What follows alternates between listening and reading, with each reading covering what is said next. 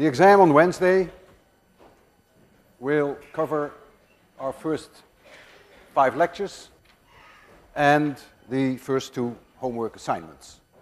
And so I list here the topics, the way we discuss them. Of course, it is not possible to discuss all of them today, but I will make a selection. I recall that we discussed scaling, and we used the interesting example of Galileo Galilei, an animal, and the animal has legs, and we defined the overall size of the animal as yay big. We called that S.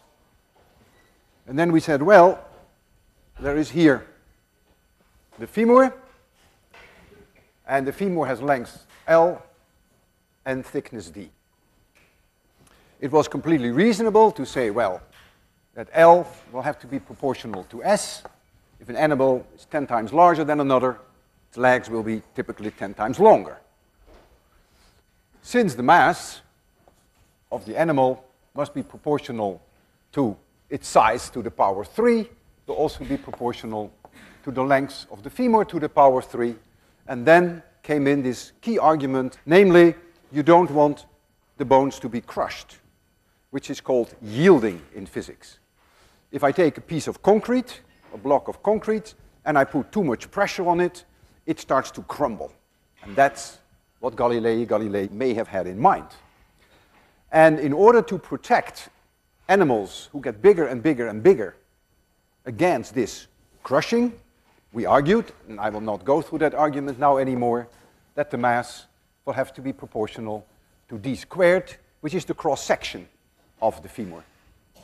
And so, you see immediately that d squared has to be proportional to L to the thirds, so d must be proportional to the length of the femur to the power 1.5. So this would mean that if you compare an elephant with a mouth, the elephant overall size is about 100 times larger than a mouse. You would expect the femur to be about 100 times larger, which is true. But you would then expect the femur to be about 1,000 times thicker. And that turns out to be not true, as we have seen. In fact, the femur of the elephant is only 100 times thicker. So it scales just as the size.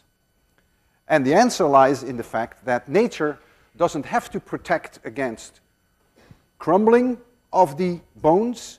There is a much larger danger, which we call buckling. And buckling is the phenomenon that the bones do this. And if now you put too much pressure on it, the bones will break. And if that's the case, you remember that, in fact, all you have to do is you have to scale d proportional to L, which is not intuitive, and that's not so easy to derive, but that's the case. And so the danger then, what nature protects animals against, is this buckling. And when the buckling becomes too much, then I would imagine the bones at some point in time, well, these are tough bones, aren't they? Will break. And that's what nature tries to prevent. So that was a scaling argument. And let's now talk about dot products. If I look there, I scan a little bit in a random way over my topics. So let's now talk about dot products. I have a vector A, ax times x roof, which is the unit vector in the x direction, plus ay y roof, plus az z roof. So these are the 3 unit vectors in the x, y, and z direction, and these are the x component, y, and the z component of the vector A. I have another vector B, b of x, x roof, b of y, y roof, b of z, z roof.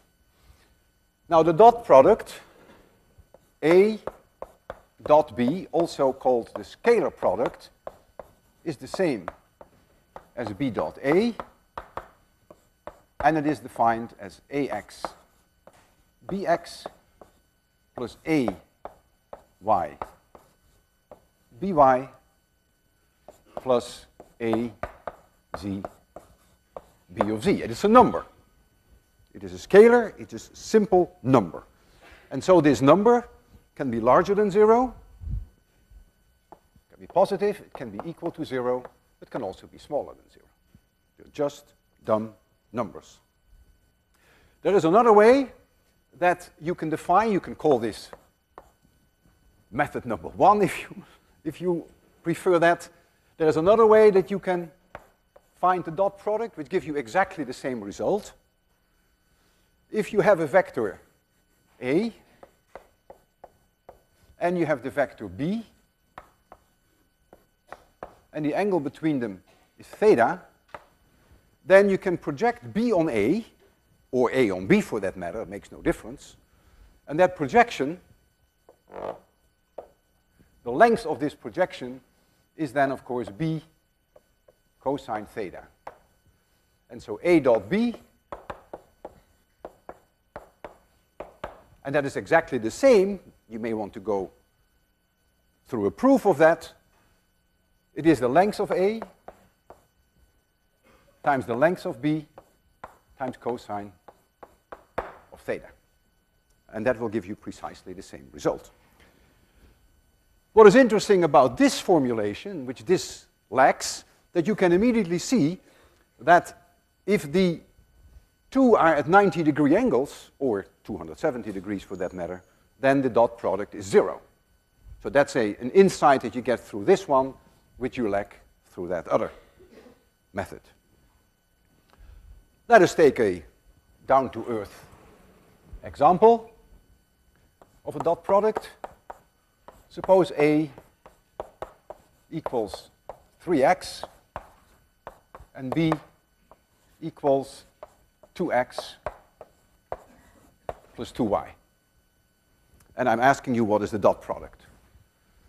Well, you could use method number 1, which in this case is by far the fastest, believe me. Ax is 3 and Bx is 2, so that gives me a 6. There is no Ay, there is no Az, so that's the answer. It's just 6. That's the dot product. You could have done it that way. It's a little bit more complicated, but I certainly want to show you that it works. If this is the x direction, and this is the y direction, we don't have to look into the z direction because there is no z component, then this would be vector A, and this point would be at 3. B, this would be 2, and this would be 2, and so this would be the vector B. And it's immediately clear now that this angle is 45 degrees. That follows from the 2 and the 2.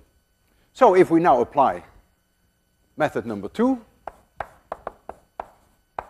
A dot B, first the length of A, that's 3, times the length of B, that is 2 times the square root of 2. This is 2, this is 2, this is 2 square root 2, times the cosine of 45 degrees, which is 1/2 square root 2, and the answer is 6. Notice that this square root of 2 and this square root of 2 eat up this 2, and you get 6. You get the same answer, of course. But it would be a dumb thing to do it, since it can be done so much easier. On cross products, I don't want to go through the formalism of cross products the way we did that with the determinant. I just want to remind you that if you have a cross product of two vectors, that is minus B cross A, and that the magnitude of C is the length of A times the length of B times the sine of the angle between them. The vector C, the dot product, the cross product, is always perpendicular to both A and perpendicular to B. In other words, it's perpendicular to the plane of the two vectors. Now, if it's perpendicular to the plane, then in that case, it's perpendicular to the blackboard. You have two choices. It's either coming at you perpendicular, or it's coming straight into the blackboard. And now, everyone has his own way of doing it. I taught you what's called the right-hand corkscrew rule.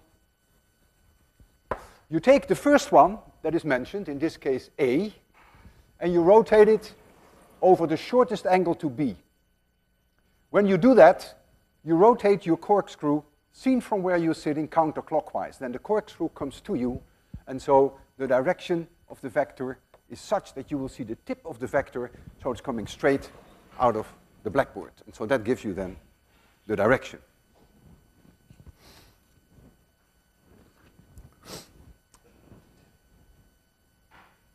Now I will give you the position x of an object as a function of time, and then we're going to ask ourselves a lot of questions about velocities, accelerations,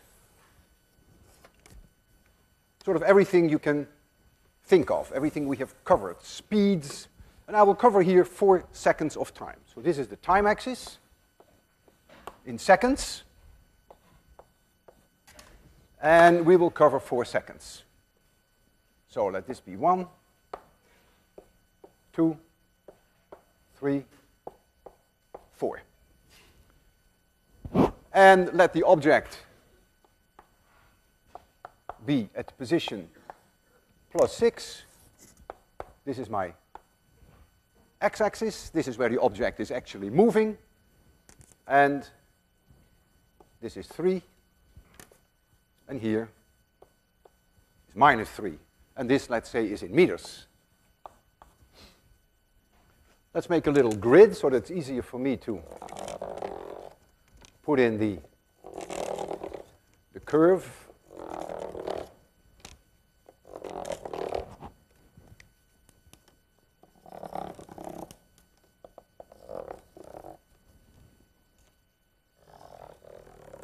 All right. So now comes x as a function of t. At time t equals t seconds, the object is here,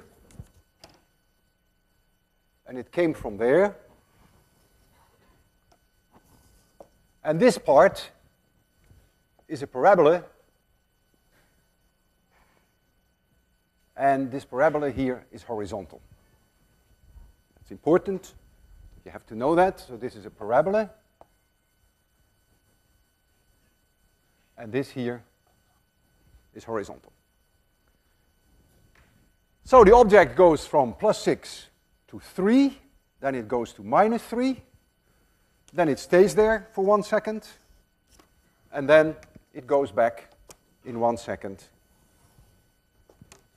to +6. It's a one-dimensional problem. The motion is only in the x-axis, along the x direction. Let's analyze all these different seconds that occur. Let's first take the first second, during the first second. Since this is a parabola, you know that the acceleration is constant. So I hope you will conclude immediately that a must be a constant. If a is a constant, the position x as a function of time should change as follows: x0 plus v0t plus 1/2 a t squared. I expect you to know this equation. Very often do I give you equations at the exam, and that may well happen during the second and the third exam, but it will not be the case this time. The equations are all very fundamental, and you have to make them part of your world. So this is an equation that you will have to remember. All right, what is the velocity here? The velocity starts out to be 0, and the velocity here is not 0 anymore. If I look at time t equals 1, Then I have here x0 was 6. It starts out with velocity 0, that's a given. And I get plus 1/2 times at squared, but this is only 1 second. And so when it is at 3, I have 6 plus 1/2 a times 1 squared, and so you'll find that a equals minus 6 meters per second squared. So during this first second, the acceleration is minus 6 meters per second squared. And the velocity v, as a function of time, is the derivative of this one, is v0 plus at. v0 was 0, and so that is minus 6 times t. So the velocity is changing in a linear fashion. What do I know about the end of the first second? Well, I can say that x is 3. What do I know about the velocity? Well, the velocity is minus 6. What do I know about a? I don't. I don't know about a. It's true that during this first second, a is minus 6 meters per second squared, but it changes abruptly at this point, so it's ill-defined at this point. In fact, it's actually non-physical. So I really don't know exactly at the end what the acceleration is.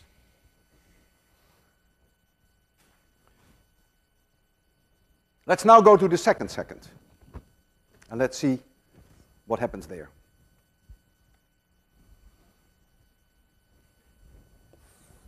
Second second. And first, let's look during, and then we'll look at the situation at the end. During the second second, it is clear, since this is a straight line, that the velocity remains constant, and it remains minus 6 meters per second. That is exactly what it was at this point at the end. You can see it goes 6 meters from plus 3 to minus 3 in 1 second. So the velocity is minus 6 meters per second. The acceleration is therefore 0. You see that the acceleration changes abruptly from minus 6 meters per second square to 0. So I can't tell you what it is exactly at this moment in time. So that's the situation during the second second. And what is the situation at the end of the second section? Second. At the end, I know that x equals minus 3. What is the velocity? I don't know. Because it changes abruptly here from minus 6 to 0. So I don't know exactly what it is at that point. It's a non-physical thing. It's a very abrupt change. And the acceleration, yeah, that's also a very tricky thing. Because if the velocity is minus 6 on this side of the 2 seconds, and here becomes 0, and if that happens in a split second, there must be a huge acceleration just at that point, which is non-physical. So I would also put a question mark at the a. I don't know what the a is. So we'll go to the third second, this part. Let's first look during the third second. Well, the object isn't going anywhere, it's just sitting there. X remains minus 3. And the velocity is 0, and a is 0. We can agree on that. What is the situation at the end of the third second? That means t equals 3. Well, all I know is that x is minus 3. That's non-negotiable. What the velocity is, I don't know, because it's changing abruptly from 0 to a positive value. So that's ill-defined. And the same is true for the acceleration. There is a sudden change in velocity. That means there must be a huge acceleration. It's unknown, ill-defined, because this curve is, of course, not very physical. Let's now look at the the last second. It's the fourth second. First during. Well, it's going from -3 to +6, and it's a straight line, so the velocity is constant. If the velocity is constant, then you can immediately conclude that a is 0, there's no acceleration. And it goes 9 meters in a time span of 1 second. But it's now plus 9 meters per second. So the object first went from positive values of x to 0 and to negative values for x. During all that time, the velocity was negative by our sign convention, and now the velocity, it goes back to +6, the velocity becomes +9 meters per second. What is the story at the end of the 4 second? Well, all I can say is that x equals +6. I don't know much more. I don't know what the velocity is, neither do I know what the acceleration is. The plot stops there anyhow. Now I would think that it is reasonable to ask the following question. What is the average velocity, for instance, between time 0 and time 4? Average velocity. We define average velocity as the position at time 4 seconds minus the position at time 0 divided by 4. That is our definition. At 0 it is at +6, at 4 it is at +6, so the upstairs is 0. So the average velocity during this 4 second trip is 0. You may not like that. It may go against your intuition. Of course, I couldn't agree more with you, but that's the way we define velocity. Speed is defined differently. Speed is the magnitude of the velocity vector. And the speed, therefore, always has a positive value. And I will show you now what is the average speed between time 0 and 4. That is the distance that it has traveled in these 4 seconds. Well, let's first go through the first second. It goes from +6 to +3. So it already travels 3 meters. Then in the second second, it goes from +3 to -3. So it travels another 6 meters. And then in the third second, it's lazy, it doesn't do anything. So the distance traveled is 0. And then in the last 1 second, it gets very active, and it travels 9 meters. Notice you only see plus signs here. There are no minus signs. It would make no sense. And this occurs in 4 seconds.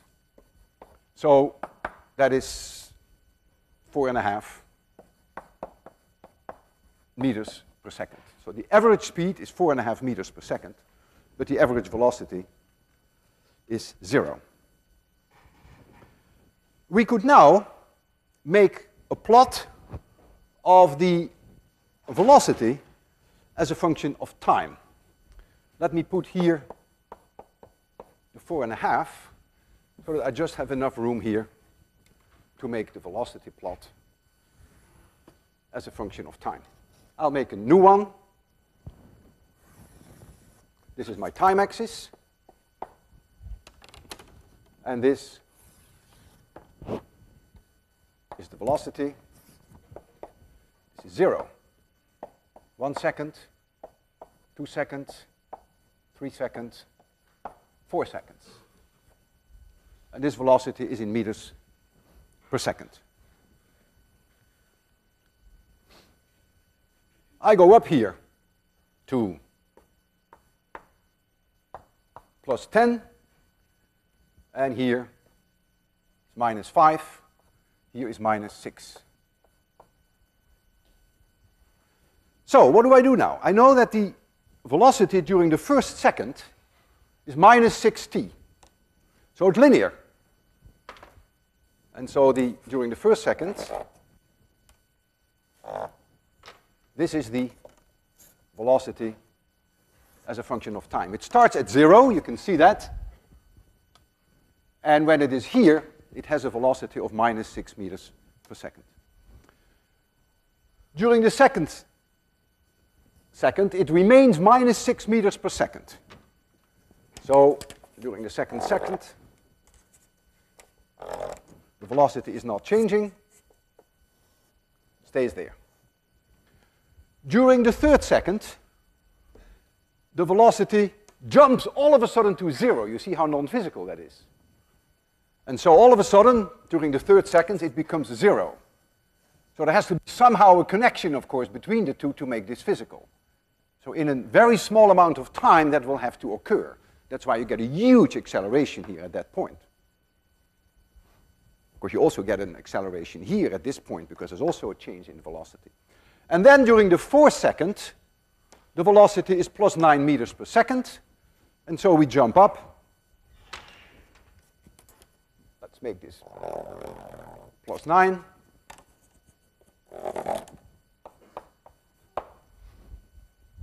And so we have here, during the last second, and again, this is non-physical, so there has to be somehow a transition. And so here you see the velocity as a function of time. Now comes an interesting question. Is it possible, if I gave you this, so this is a given, you can't see that, could you convert this back to that? And the answer is yes, provided that I tell you what the position is at t0, at t equals 0, x equals plus 6, and that is sufficient for you to use this information and to reconstruct that. It's an interesting thing to do, and if you feel like it, I would say give it a shot.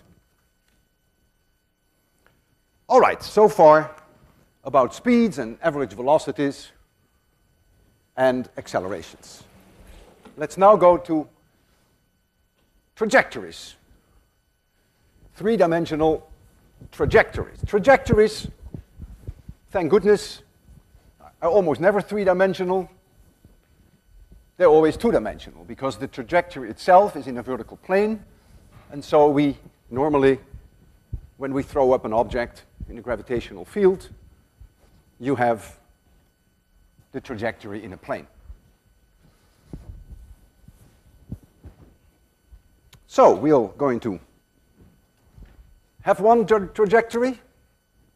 Let this be the x direction. And let this be the y direction. Increasing values of y, increasing values of x. I take an object and I throw it up with an initial velocity v0. And what is the object going to do? You're going to get a parabola under influence of gravity, and it comes down here again.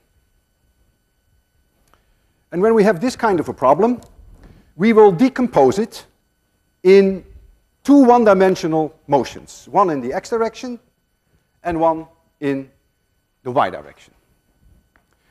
We already decompose right away the velocity at time t equals 0 into a component which I call v0x, and that of course is v0 times the cosine of alpha, if the angle is alpha, and the velocity in the y direction at time t equals 0, I will call that v0 in the y direction, and that is v0 times the sine of alpha. And now I have to know how the object moves in the x direction as a function of time and how it behaves as a function of time in the y direction. So here come the equations for the x direction. X as a function of time equals x0 plus v0x times t. That's all, there is no acceleration. The velocity in the x direction as a function of time is simply v0x. It never changes. So that's the x direction. Now we take the y direction. Y as a function of time equals y0 plus v0yt plus 1/2 at squared. My g value that I'm going to use is always positive, either 9.8 meters per second square, or sometimes I make it easy to use it 10. But mine is always positive. And since in this case, I have chosen this to be the increasing value of y, that's the only reason why I would now have to put in minus 1/2 gt squared. Not, as some of you think, because the acceleration is down. That's not a reason, because I could have called this direction increasing y. Then it would have been plus 1/2 gt squared. So the consequence of my choosing this, the direction in which y increases, therefore the plus 1/2 at squared that you would normally see, I'm going to replace that now by minus 1/2 gt squared. Then the velocity in the y direction as a function of time would be this derivative, that is v0 y minus gt, and the acceleration equals minus g. So these are the three equations that govern the motion in the y direction. This only holds if there is no air drag, no friction of any kind. That is very unrealistic if we are near Earth, but when we are farther away from Earth, as we were with the KC-135, which was flying at an altitude of about 30,000 feet, that of course is a little bit more realistic. And therefore the example that I have picked to throw up an object is the one whereby the KC-135 at an altitude somewhere around 25 or 30,000 feet comes in at a speed of 425 miles per hour, turns the engines off, and then for the remaining, whatever it was, about 30 seconds, everyone, including the airplane, has no weight. So that's the case that I now want to work out quantitatively with you. In the case of the KC-35, we'll take an angle for alpha of 45 degrees, and we'll take V0, which was about 425 miles per hour. You may remember that from that lecture. 425 miles per hour translate into about 189 meters per second. And so that means that the velocity v0y and v0x are both the same because of the 45-degree angle. And that is, of course, the 189 divided by the square root of 2, and that is about 133 meters per second. Both are positive. Keep that in mind, because this is what I call the increasing value for y. And this is the increasing value of x. They're both positive values. Signs do matter. So this is a given now. And now comes the first question that I could ask you on an exam. When is the plane at its highest point of its trajectory? And how high is it above the point where it started when it turned the engines off, when it went into free fall? So when is it here, and what is this distance? Well, when is it there? That's when the velocity in the y direction becomes 0. It is positive, gets smaller and smaller because of the gravitational acceleration, comes to a halt and becomes 0.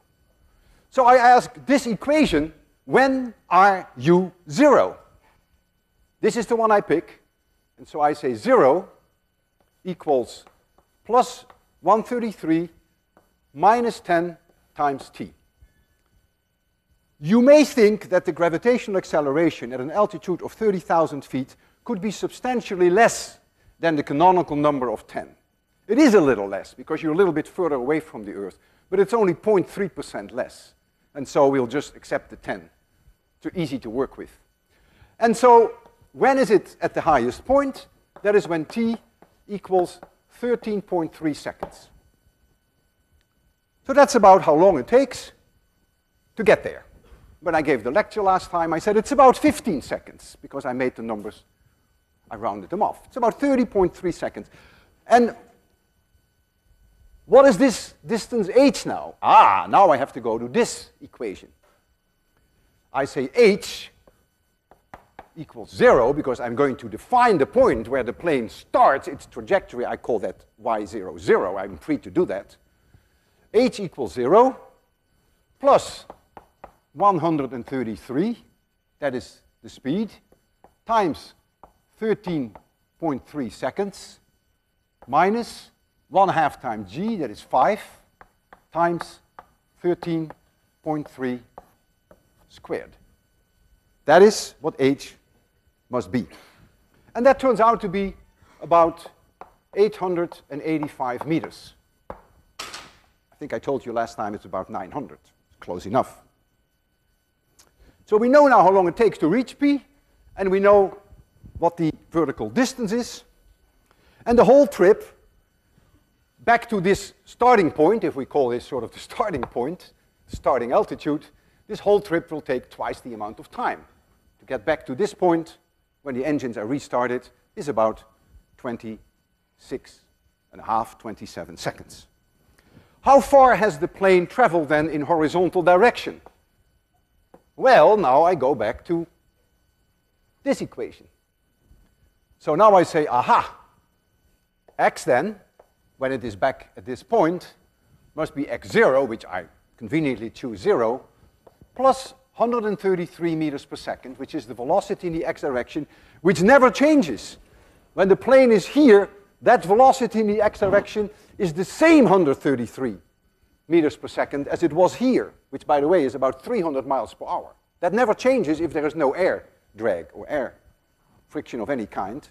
So we get plus 133 times the time, and the whole trip takes 26.6 seconds, and that, if you convert that to kilometers, is about 3.5 kilometers. Now you could ask yourself the question, what is the velocity of that plane when it is at that point S? And now you may want to abandon now this one-dimensional idea of x and y. You may say, well, look, this is a parabola, it's completely symmetric.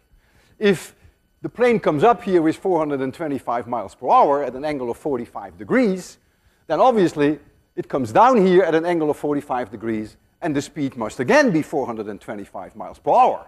And you would score 100%, of course, it's clear. I want you to appreciate, however, that I could continue to think of this as two one-dimensional motions, and I can therefore calculate what the velocity in the x direction is at S, and what the velocity in the y direction is at S. So what is the velocity in the x direction at point S? I go to the second equation there. That is V0x. That is plus 133 meters per second. What is the velocity in the y direction? I have to go to this equation now. V0y minus gt. So I get plus 133 minus 10 times the 26.6 seconds to reach that point S.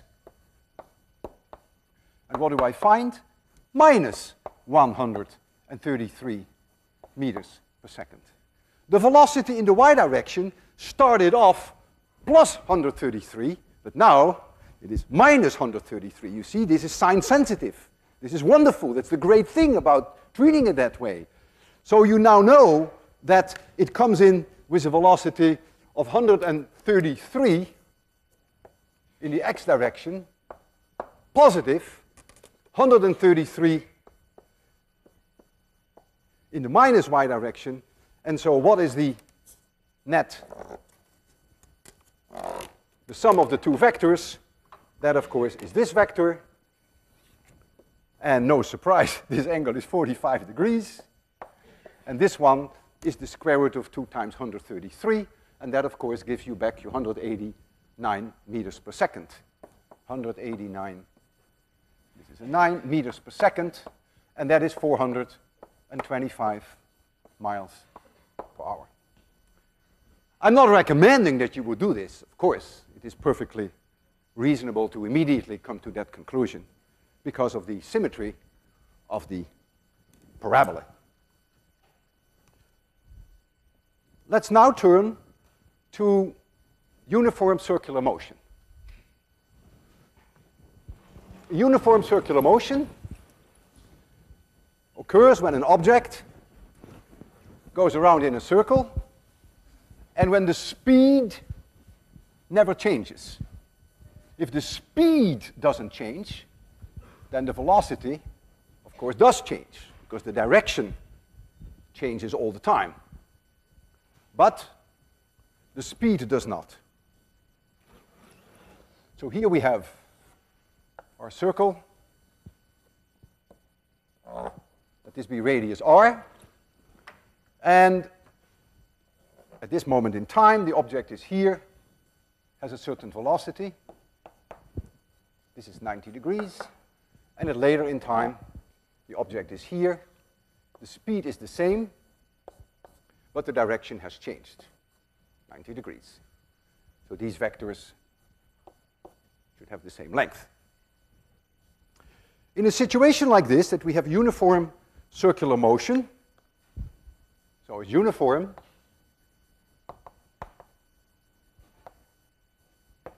circular motion, we first identify what we call the period, t, in seconds. That's the time to go around. Then we identify what we call the frequency. That is how many times it goes around per second. I prefer the letter f, but our book uses the Greek letter nu. I find the nu often very confusing with the v of velocity, and that's why I prefer the f. It is 1 over t, and so the units are second minus 1, but most physicists would call that hertz. 10 hertz means to go 10 times around per second. And then we identify omega, the angular velocity, omega, which is in radians per second. Since it takes t seconds to go around 2 pi radians, omega is 2 pi divided by t. Now then we have the speed, which we can also think of as a linear velocity. How many meters per second is linear as opposed to how many radians per second, which is angular velocity. So this is a linear velocity, this is an angular velocity. And that linear velocity, which in this case is really a speed, is of course the circumference of the circle divided by how many seconds it takes to go around. And that is also omega r. And that is now in meters per second.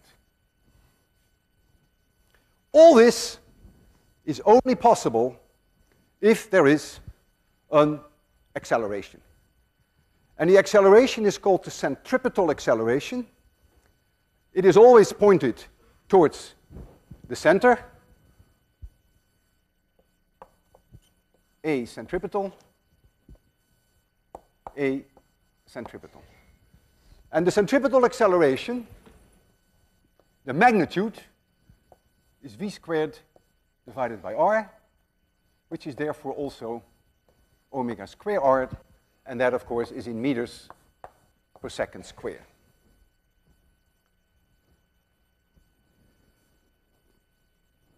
I want to work out a specific example, and the example that I have chosen is the human centrifuge that is used by NASA in Houston for experiments on humans to see how they deal with strong accelerations.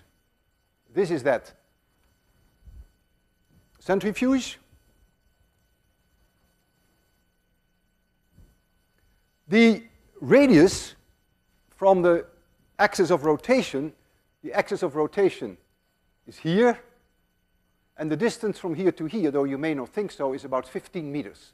So the astronauts go in here, and then the thing goes around. And so I would like to work out this with some numbers.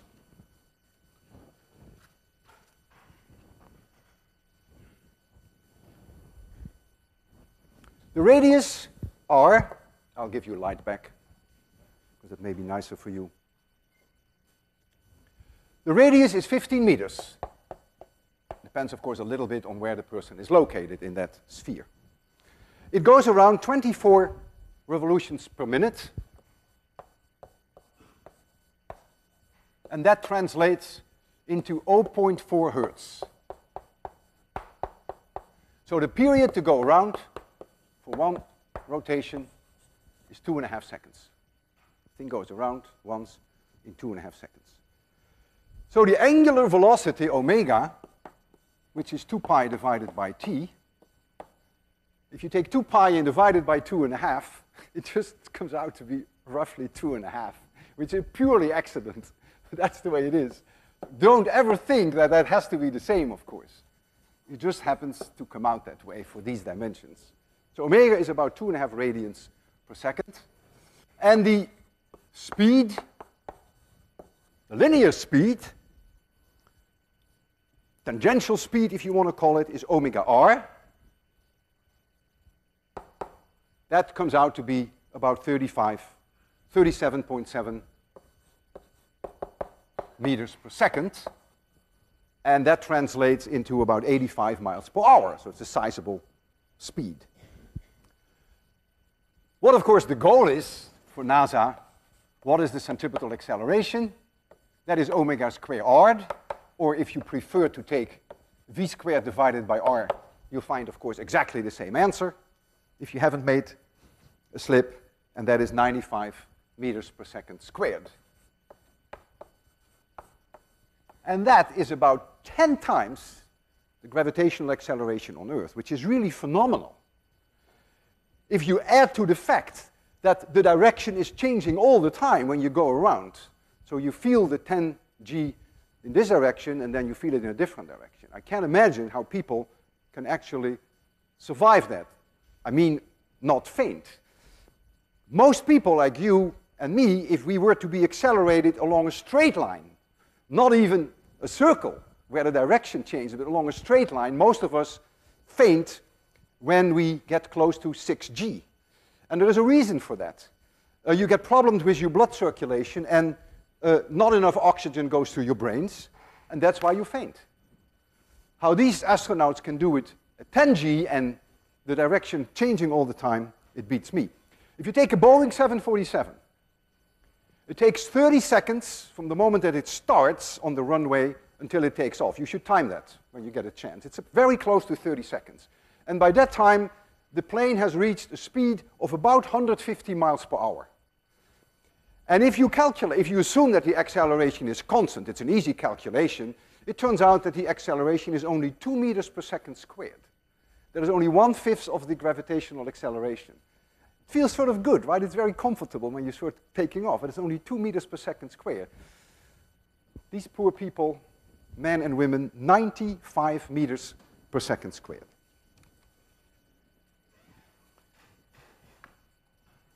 I would like to address something that is not part of the exam, but that is something that I want you to think about, something that is fun.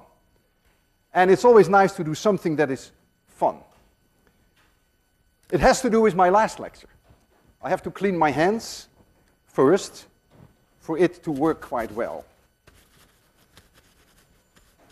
I have a yardstick here, and I'm going to put the yardstick on my hands, on my 2 fingers, which I hold in front of me.